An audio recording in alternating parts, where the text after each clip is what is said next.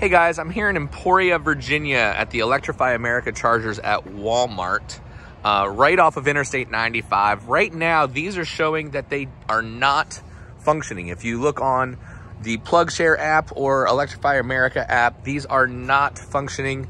Currently, it looks like they are the new ones that they put up in Richmond that I put a video out about. So I would expect that these will be up and running operationally very, very soon.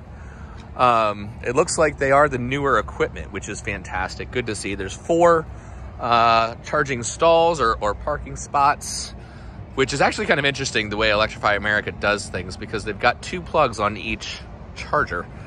So I'm not sure what the purpose of that is. I mean, in theory, you could have 8 cars here all plugged in at once.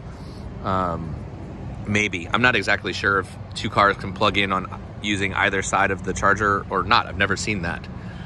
So somebody let me know if can you do that with Electrify America chargers?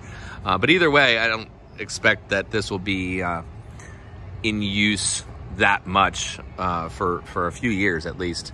But this is the major waypoint between a charger down in North Carolina, almost to Raleigh, and the one up in Richmond. So if you're traveling up and down I-95, you need this one just about. If you've got a range that's less than 200 miles, this is a good one to know about. So it's right off of the interstate at the Walmart.